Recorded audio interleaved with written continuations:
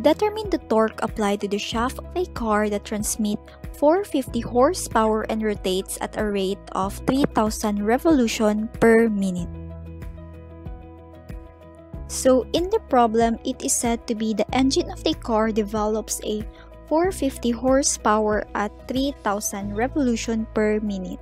So the torque transmitted through the shaft is to be determined. So first, let's identify the given in our problem.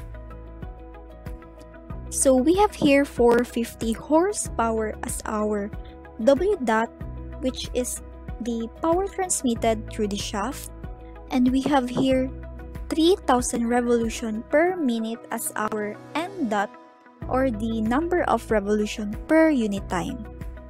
So we can solve the torque transmitted through the shaft using the equation of the power transmitted through the shaft, which is W dot equal to 2 pi N dot multiplied by T, where N dot is the number of revolution per unit time and T is the torque.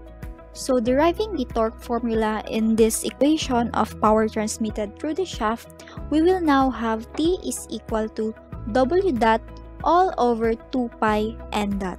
So plugging now the given values into this equation, we will now have 450 horsepower all over 2 pi multiplied by 3,000 revolution per minute. So we will express the torque in pound per feet. So there are 33,000 pound-feet per minute in 1 horsepower. So this horsepower here will be both cancelled and also the minute. So plugging this in the calculator, we will now have the torque, which is equal to 788 pound per feet.